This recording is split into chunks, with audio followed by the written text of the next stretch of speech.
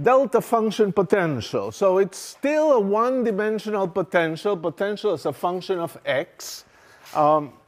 We'll write it this way, minus alpha delta of x, where alpha is positive. So this is a delta function in the negative direction. So if you want to draw the potential, there's no way to draw really nicely a delta function. So you just do a thick arrow with an pointing down. It's a representation of a potential that somehow is rather infinite at x equals 0, but infinite and negative. It can be thought as the limit of a square well that is becoming deeper and deeper. And in fact, that could be a way to analytically calculate the energy levels by taking carefully the limit of a potential that is becoming thinner and thinner, but deeper and deeper, which is the way you define or regulate the delta function. You can imagine the delta function as a sequence of functions in which it's becoming more and more narrow, but deeper at the same time. So the area under the curve is still the same. So at any rate, a delta function potential is a potential that it should be understood is 0 everywhere else except at the delta function where it becomes infinite. And there are all kinds of questions we can ask. Okay, are there bound states? What are bound states in this case? Are energy states with energy eigenstates with energy less than 0. So bound states,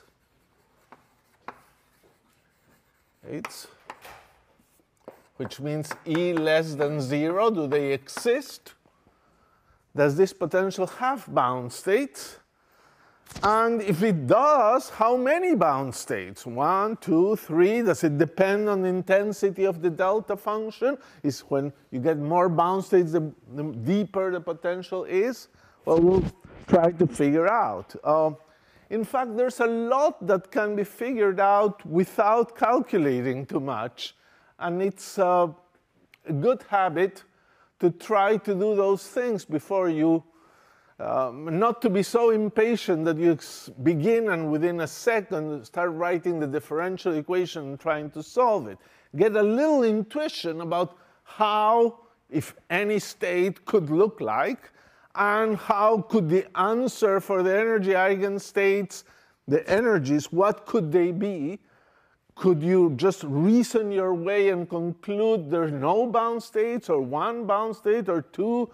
All these things are pretty useful. So one way, as you can imagine, is to think of units.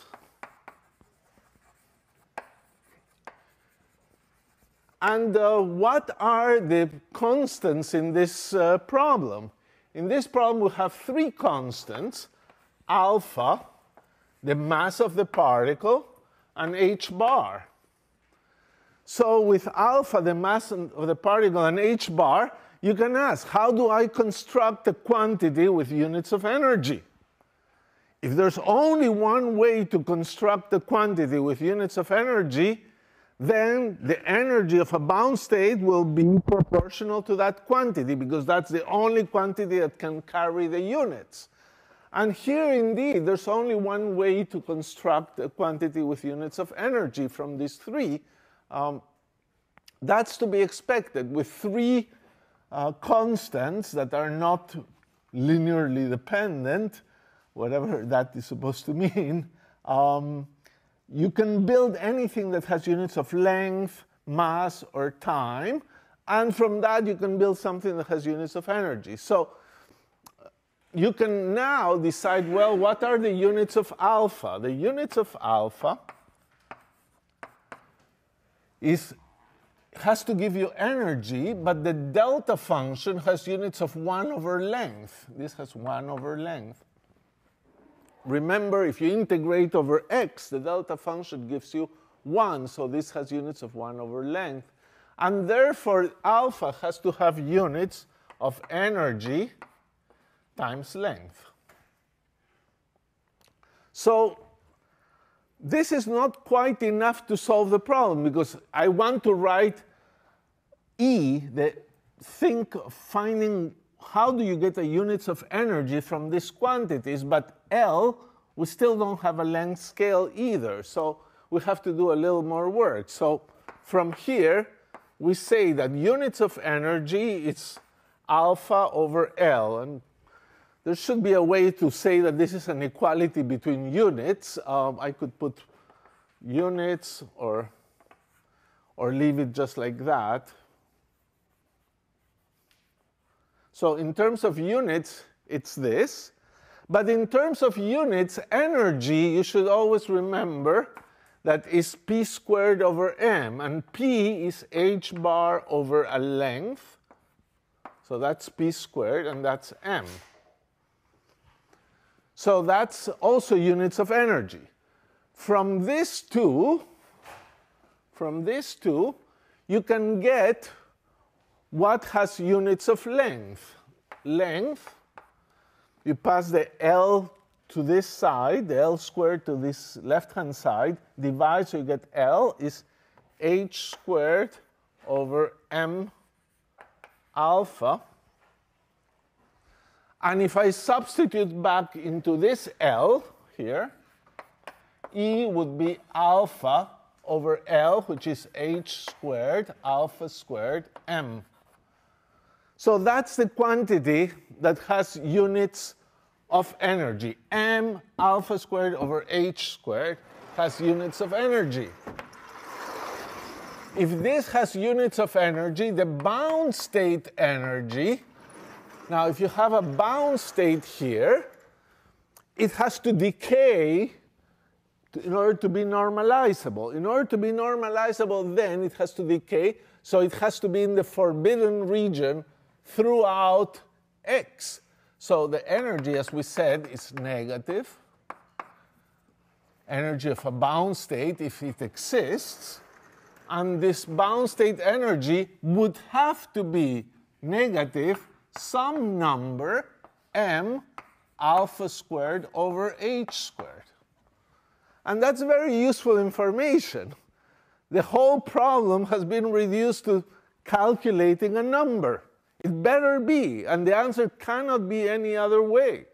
There's no other way to get the units of energy. So if a bound state exists, it has to be that, and that number could be pi, could be 1/3, 1/4, could be anything.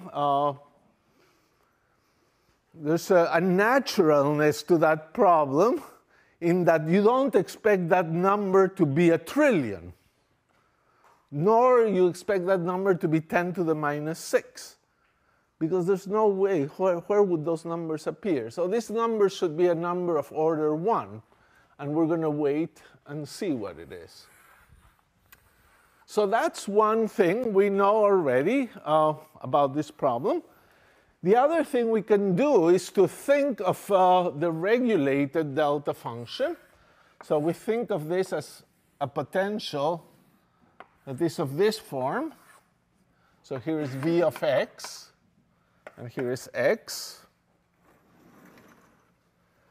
And for this potential, if you have a bound state,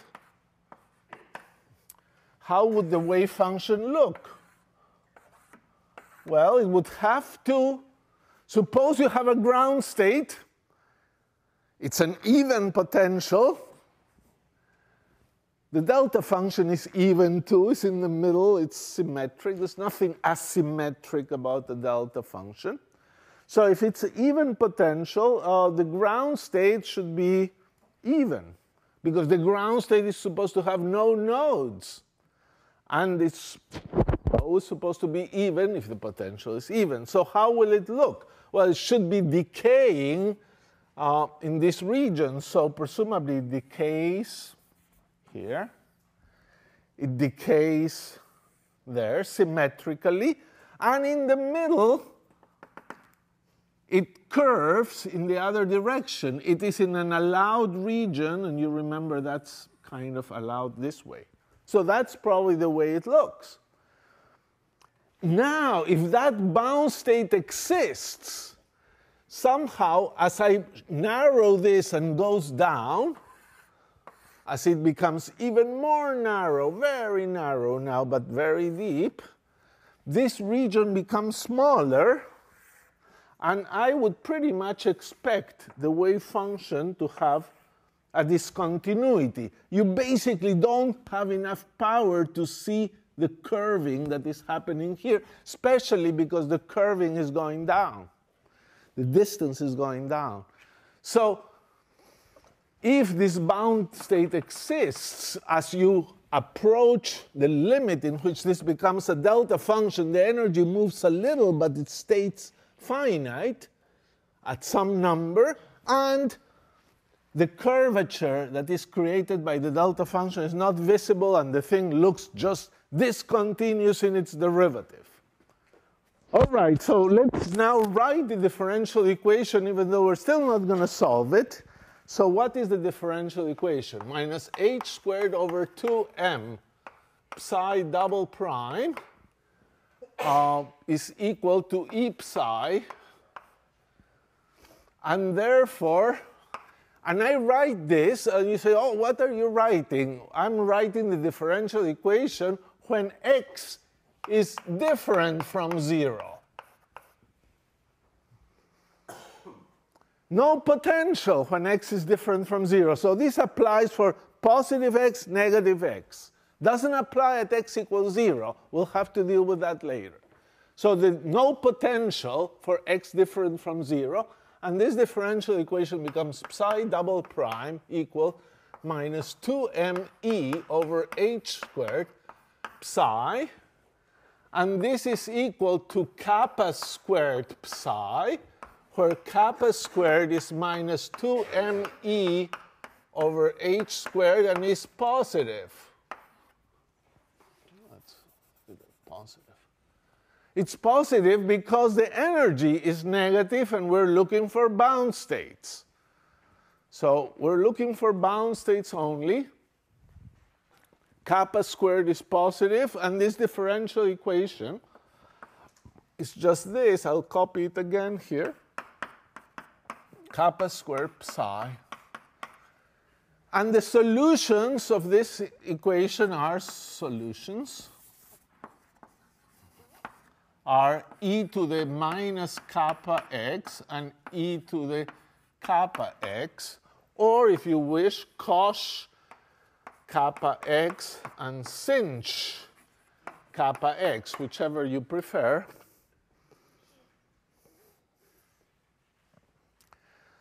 But this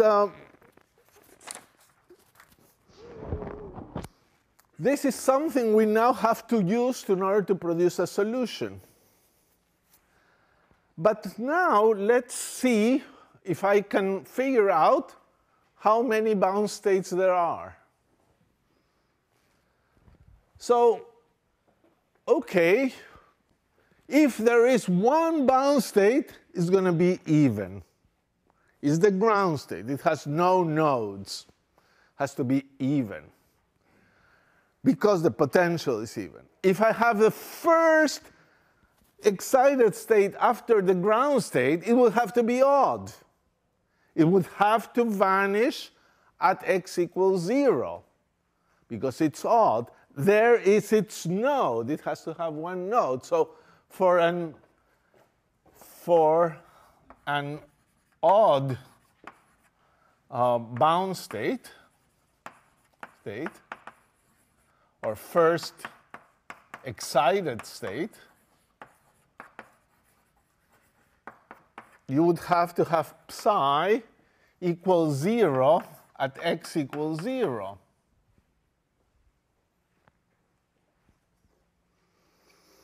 And the way to do that would be to have a sinh, because this doesn't vanish at 0, this doesn't vanish at 0, and cosh doesn't vanish at 0.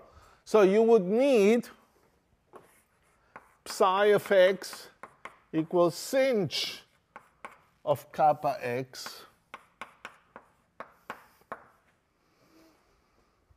But that's not good. Sinh of kappa x is like this, and then blows up, blows down.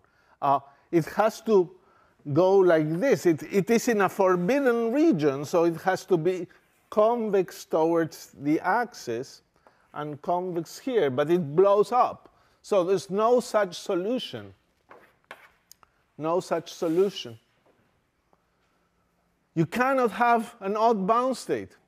So since the bound states alternate, even, odd, even, odd, even, odd, you're stuck. You only will have a ground state if we're lucky, but no excited state that is bound.